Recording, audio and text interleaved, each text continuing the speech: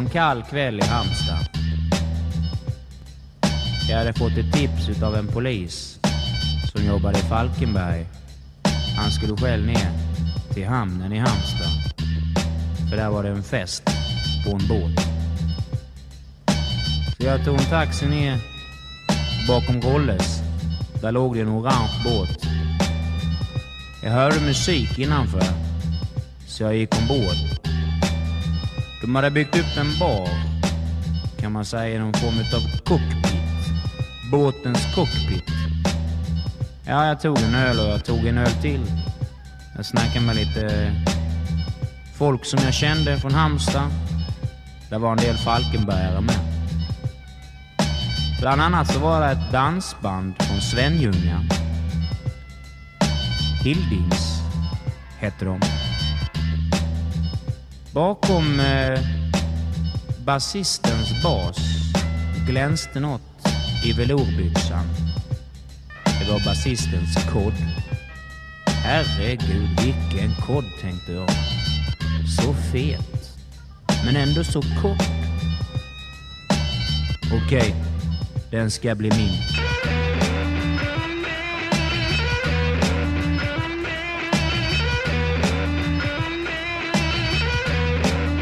Hallå grabbar.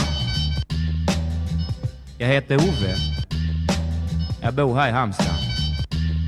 Ska ni hänga med på efterfest? Vill ni ha en sup?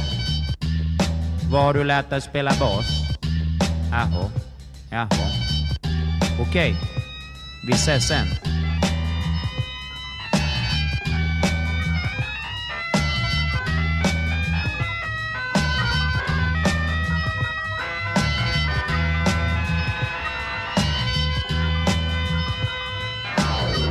De spelade så fint och jag tog en sväng om med en tjej. Jag spanade in kodden, så att säga.